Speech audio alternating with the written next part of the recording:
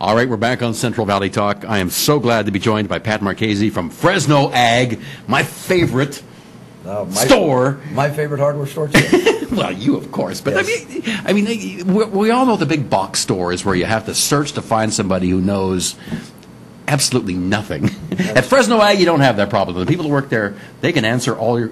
You have a question about the weirdest little thing, and you can find somebody at Fresno Ag who has the answer. We hope so, and we work hard to give you the answer. Well, that's what makes you different than all the other guys, right? Absolutely. And you have your 140th anniversary coming up. Next year. You don't look a day over 135. I started a little bit late, but...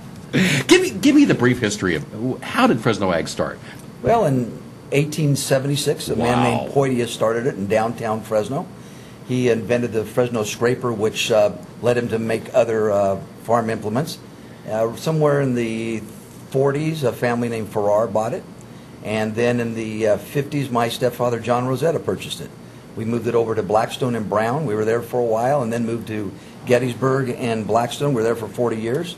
Now we're at First in Gettysburg. We've been there for 7 years now. And I just asked you if the old place had finally sold. It sat empty for a long time. Yes, and you said, yes, it's been sold. Yeah, sold about 6 months ago. Furniture company's going in there. Yes. Yeah. I'm looking forward to seeing what it's going to look like inside. Yeah. The main thing is I want to see that roof leaks because we couldn't stop it from leaking. So it'll be interesting. All right. You have well, I don't want to say it's a big announcement, but a kind of a change. You've been affiliated with True Value for a while, and now you're setting that aside, and you're becoming affiliated with Ace Hardware. Right. And this was a thing that was really touchy for our family because we are an independent store. We don't let the big companies tell us what to do, but we buy through a co-op. And the co-op that we bought for 12 years was the True Value co-op.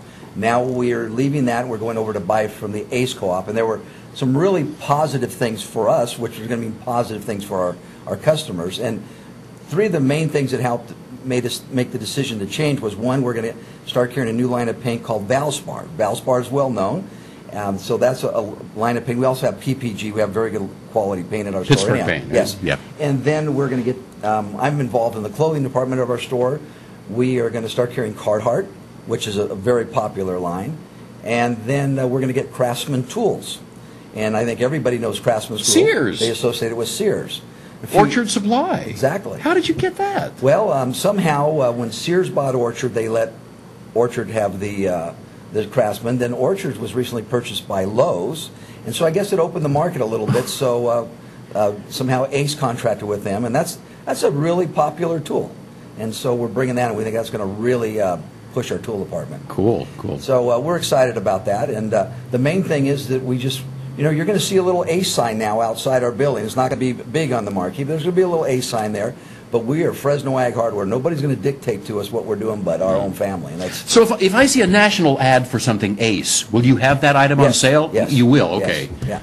And it's the cost, the savings is going to go on to our customer, too, because we actually are buying about 9% cheaper from Ace than we were at True Value. Wow. So that's a big savings for us. Why didn't you change before this? Well, we've been in business for a long time, and we don't make changes very easily. And we took a lot of sleepless nights deciding if we were going to do this or not, and we've done it. And so we're excited about that. We're excited the time of year that's coming up with the holidays soon. But I don't know if people know, but we carry ammunition at Fresno Ag, and we got dove season opened up last week, and man, people were flocking in buying their shotgun shells and camouflage clothing from our clothing department, and that's pretty cool. And is there any shortage of ammunition right now? Or? Well, 22s are always hard to get, yeah. but we've had them in there. When we get them in, they rush out, and the clothing's going great. You mentioned pets a little bit while ago, and we have a great pet department now. We carry Taste of the Wild dog food, which is a premium food, Diamond dog food, a lot of dog toys. So we're expanding throughout our store. Cool. People don't think about dog food at Fresno Ag. We've got a great department now. Well, if you haven't been in a while, you need to get out to Fresno Ag and see what's happening. Yep.